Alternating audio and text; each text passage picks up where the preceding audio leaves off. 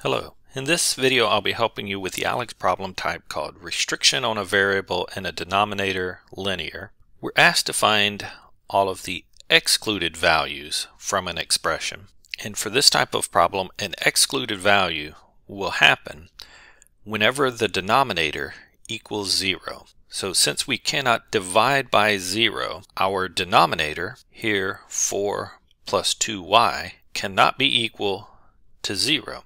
And just like for an equality, we can solve this for the variable y by isolating it on one side. Here I could subtract 4 from both sides. Canceling the 4 on the left gives me a 2y not equal to 0 minus 4, which is just a minus 4. And we can divide that 2 on both sides to have our y not equal to negative 2.